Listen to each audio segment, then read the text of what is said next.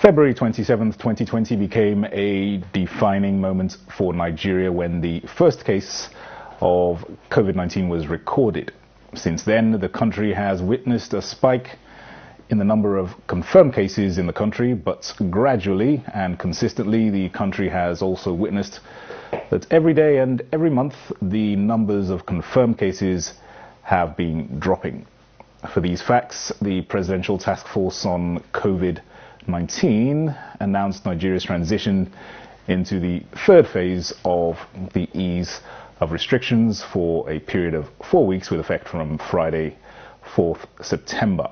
However, understanding how to manage and control the challenges of the coronavirus pandemic in the country and the entire world, the PTF believes Nigeria is ready to enter this third phase of the ease lockdown, but not quite yet ready for a full reopening of economic activities.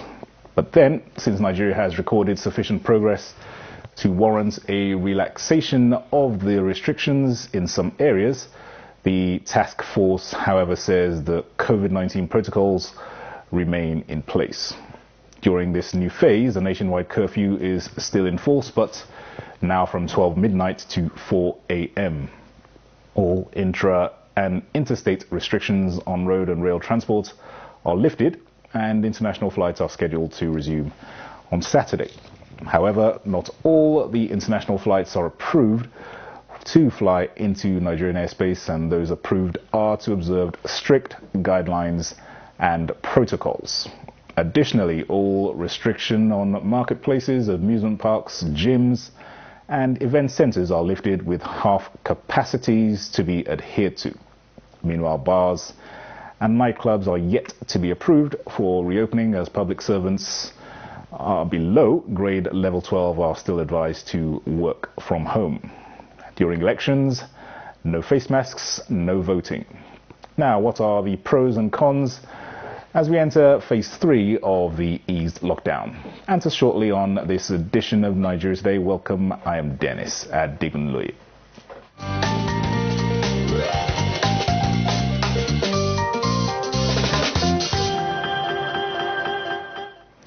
All right, joining us on the program tonight is another of our regulars in person of Dr. Isaac Ebuja, a public health specialist. Welcome once again to Nigeria Today. You're welcome. Good evening. All right, phase 3 of the eased lockdown. As a public health specialist, what does this say to you about the current situation as regards the potential or threat of COVID-19? Well, what it does say is the fact that we've made reasonable progress. We are still making good progress. It means that the measures that have been put in place right from the beginning of this pandemic are working. However, there are still some challenges. There are still some obstacles to getting to where we want to be. And what it does mean is that if we continue the way we've been doing, and we improve on especially certain areas, which I'm sure we're going to be talking about, we will get there soon. All right.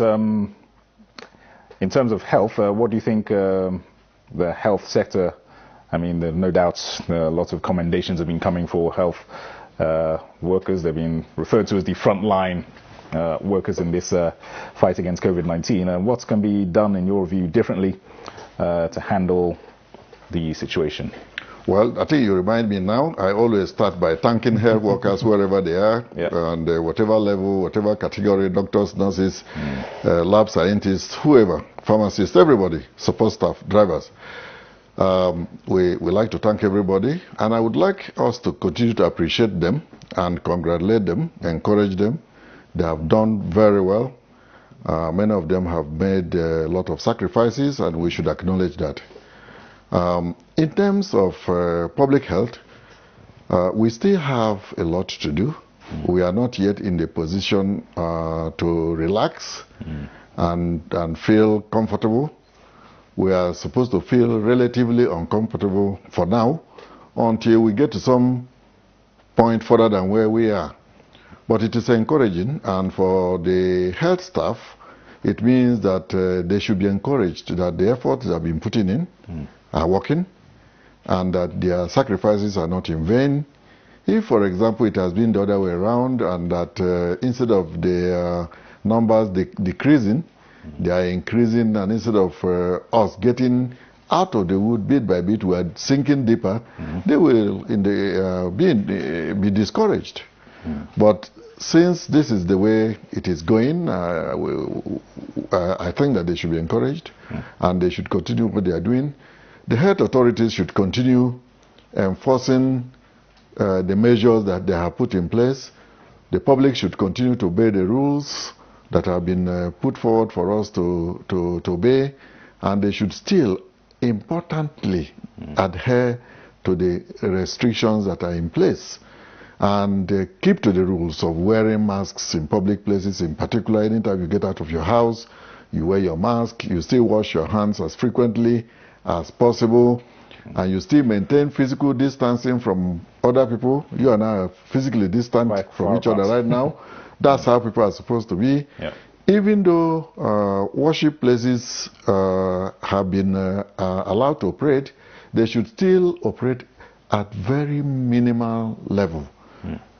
People should still sit distant from each other and make sure that they keep the rules. Make sure that if there is anybody that needs to go to such place, first they check the temperature. Secondly, they sanitize their hands, wash their hands, and sanitize their hands before they go inside, and keep to the rules. No hugging, no close contacts for now. Yeah, all that you've said is certainly all well and good, but in your observations over the last, let's say, few weeks, would you say Nigerians have been adhering to these basic guidelines of social distancing, not having too much physical contact? I mean, in my own personal experience, I feel that people have become a bit complacent, nonchalant, and this carefree attitude that it really doesn't matter anymore, that this COVID-19 is now becoming a thing of the past. Would you agree with that? No, I don't agree with that. Unfortunately, we're not doing too well as a public. As a society, we started very well. We responded very well. We cooperated very well. But in the recent times, especially the last 2 months, right after June, I would say July, August, September, things have changed a little bit. People have relaxed far more than they should have. People are more careless than they should be. They are not wearing their face masks. Sometimes you meet somebody and you ask him, where is your face mask? He says, it's in the car. The virus is not just in the car, it's everywhere. Sometimes they say it's in my pocket. The virus is not in your pocket, and it is not your pocket that should be protected. It is your nose and mouth that should be protected. As a matter of fact, your eyes too. Many people are not washing their hands as frequently as they should. The only part that I have observed that is good is the fact that people are not shaking hands the way they used to. They are doing fairly well in that area. They are not shaking hands. They are touching elbow to elbow. I think that has become a routine now. I wish that they would do more than that, and that they would obey the other rules, especially wearing of the masks in the marketplaces, in public places. And for those who take public transport, it is very, very mandatory. You don't know who the next passenger is, and whether or not he or she is infected. And even though you trust yourself, there's no way you should trust somebody else that you don't know. And even if you know the person, you have no idea of knowing whether or not they are infected, because you don't have eyeglasses that can see the virus. And it's not tattooed on your forehead, as they say. No, it's not. I'm not very impressed with our attitude as far as that is concerned, I must say. I think that the authorities have been crying a lot. The ministries of health at the state level, the Federal Ministry of Health, NCDC, the Presidential Task Force, everybody has been singing the same one song. And I think that it should sink into everybody's heads and minds. And we should do better than we are doing. Given the this phase 3 that we've entered into, obviously the restrictions are further relaxed. Does this give you even greater concern on the part of how Nigerians are going to conduct themselves going forward? Yes, I'm personally very concerned. I'm a little concerned because if we go the way we are going, we might get into trouble. I keep saying we are still in the woods. We've not gotten out of the woods yet. Meaning we've not gotten out of this problem yet. It is not over. And we should not pretend that it is over. And the worst thing that would happen is when you think there is no enemy, and there is an enemy, that's when the enemy will get you very well. Yep. It will hit you below the belt and it will be disastrous. When you least expect it. And for example, when people go to the market or go to the worship places or just go anywhere, and they relax, and the 1 person, 2 persons, 3, 4 get infected, it will spread around. And it will be the way we started, the way it started coming up, it will start spreading out again. And this is exactly what my concern is. All right, let's focus a little now on the, no doubt the PTF, Presidential Task Force on COVID-19, did its due diligence before announcing resumption of international flights in Saturday, that's tomorrow. Given what we've seen in other countries in terms of spikes in COVID-19 cases, just give us your concerns that you may have concerning flights that will be resuming, international flights that will be resuming into the country. Well, let me first of all thank the Presidential Task Force. I think they have done very well. Before they relaxed the situation to a point where they are now going to allow international flights, they have done quite a bit of research work and background checks on countries. And if you notice, it is not all airlines that are allowed to come into the country. It's a select few for now. We will see how that goes. If you notice the way they started with domestic flights. And very few flights between Abuja and Lagos. Then they expanded. Then now they are thinking of international flights. And even now that international flights will be allowed, it is not all airlines. It is only some. And I hope too that the measures put in place, meaning you must be tested a few days before you travel from the country of origin of your disembarkment. And when you arrive here, you'll be checked. You will still be isolated. We've not changed that rule yet, and it should remain in place, because if people are not isolated and checked, it could be disaster again. So that is good.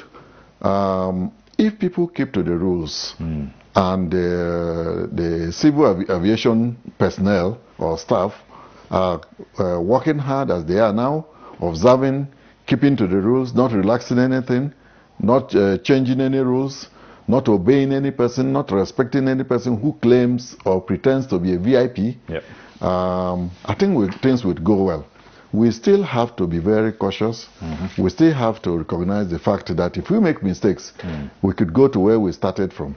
And so precaution is the word to use. We certainly don't want to go back to square one. No. All right, the program is Nigeria Today. We are discussing the phase 3 of the ease lockdown announced by the PTF, which came into force today. We'll take a break now. Don't go away. We'll be right back.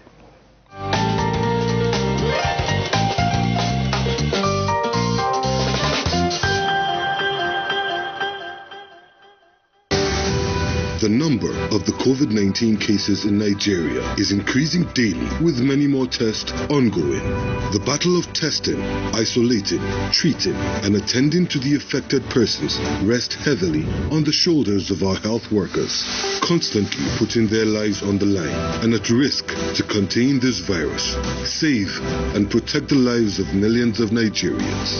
To these health workers, we at the Nigerian Television Authority, NTA, on behalf of millions of Nigerians, say a big thank you for all that you have done and are doing. To the security agencies enforcing the lockdown and every other frontliner, we say thank you for putting your lives on the line to save ours. There is no amount of words that can quantify our gratitude. Thank you. This message is brought to you by the Nigerian Television Authority, NTA, Africa's largest television network.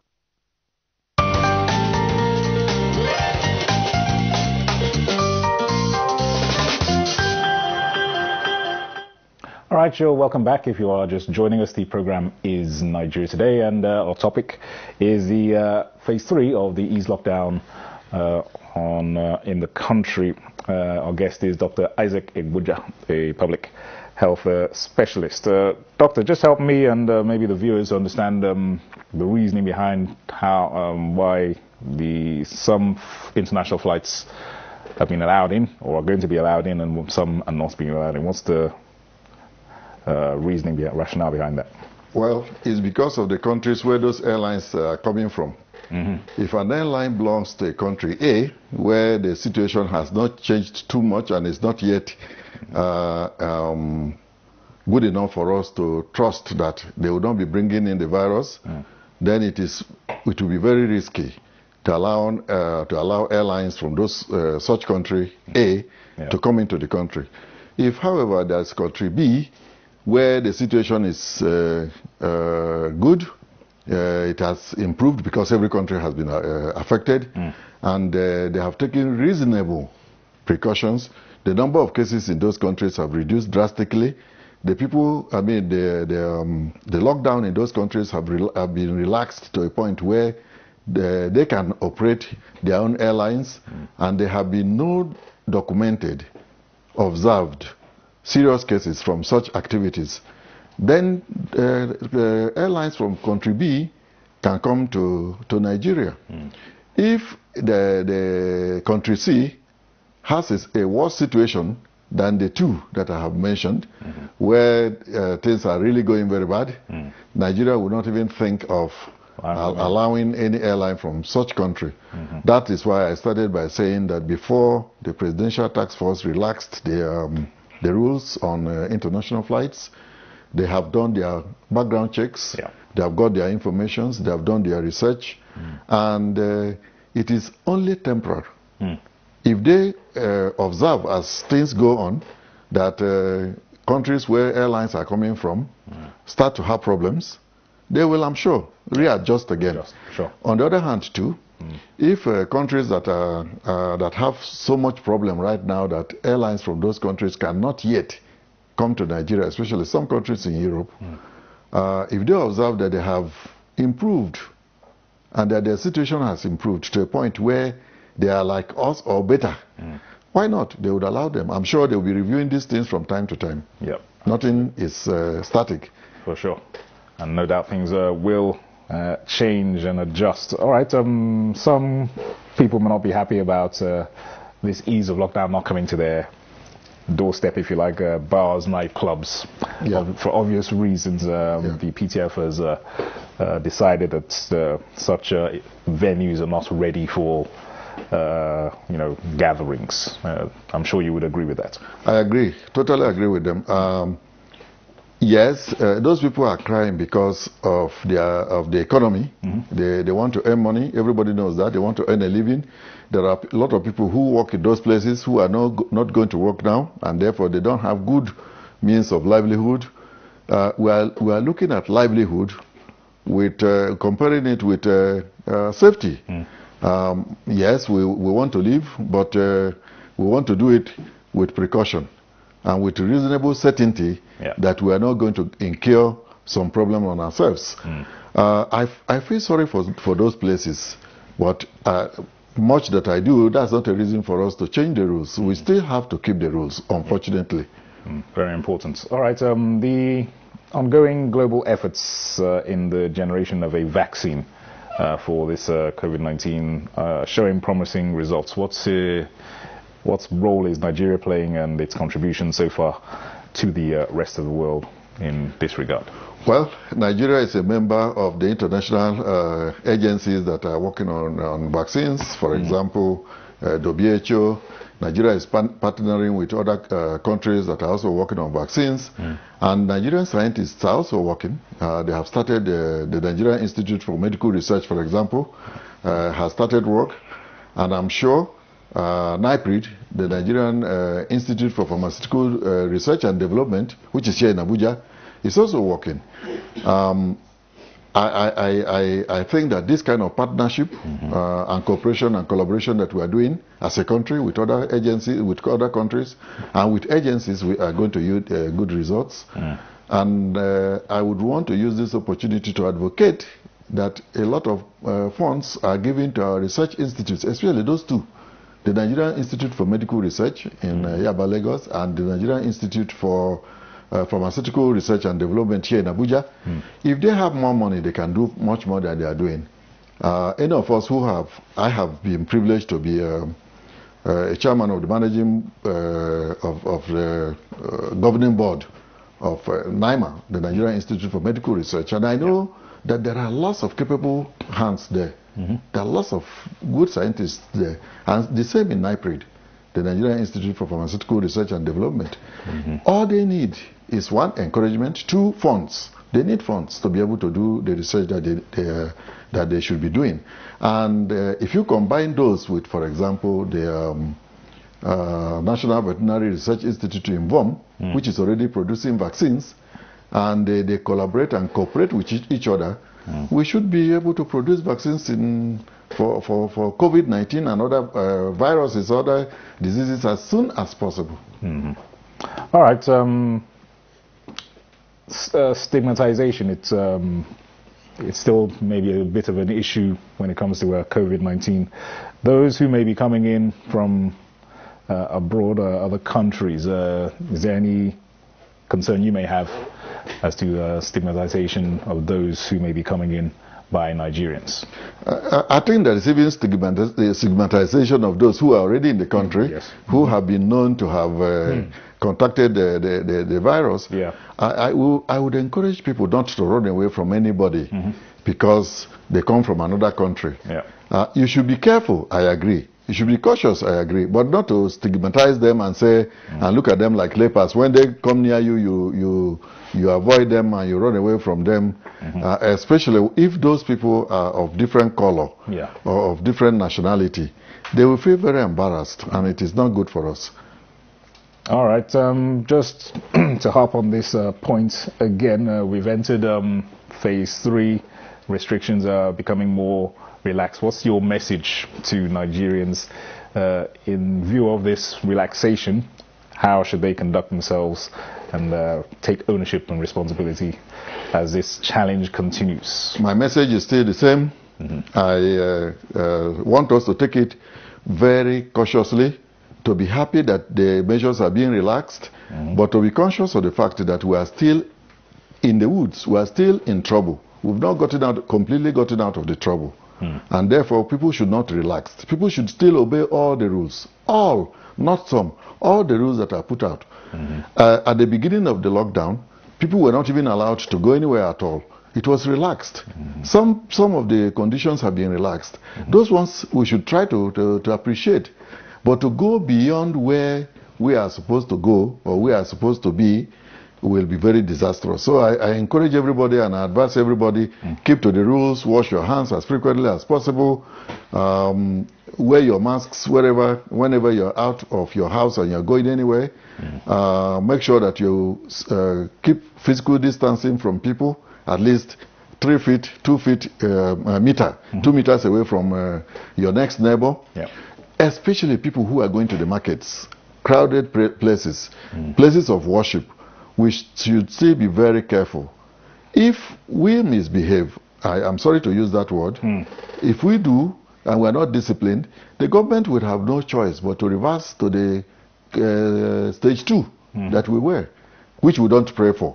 So my advice is keep to the rules so that we'll keep making progress. Absolutely, very good advice, and Nigerians take heed of that advice from Dr. Isaac Egboja. Thanks once again for being on Nigeria Today and sharing your thoughts with us, public health specialist. We hope to have you back very soon once again. My pleasure. Good evening. All right, and thanks to you out there for watching. Nigeria Today is live every weekday at 7:30 in the evening. I'm Dennis Adignoye. Thanks for spending your time with us. We'll be back again in the new week. Have a good weekend.